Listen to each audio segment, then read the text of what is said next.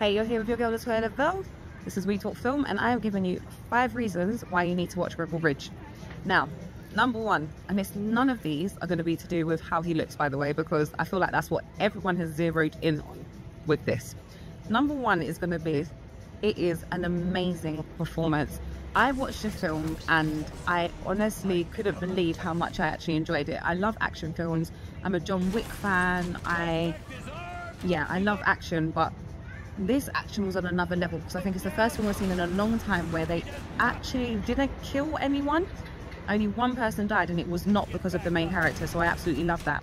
Number 2, it was the subliminal undertones of racism that exists. So it was a covert racism rather than the overt racism of, you know, assuming that because it's a black man it's a drug charge, and him trying to play up to the yes sir and no sir and all of that, which I feel like was very relatable to real life for a lot of people. Number 3, the storyline.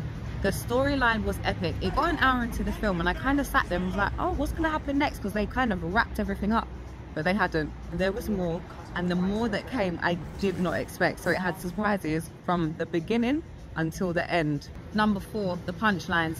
There were so many times where I sat there and was like, are you being serious? Are you really going to let that go? And at that moment he'd be like, nah.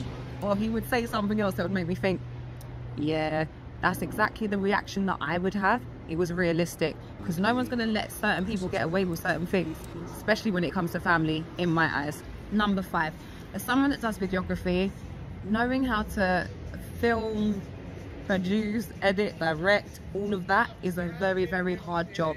So knowing that this person actually directed, produced, edited and did all the things with this film, I think,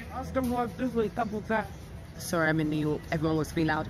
I think that for me was very, very, I don't know, I loved it. I've had people that have said that they feel like maybe he should have had someone else as like another co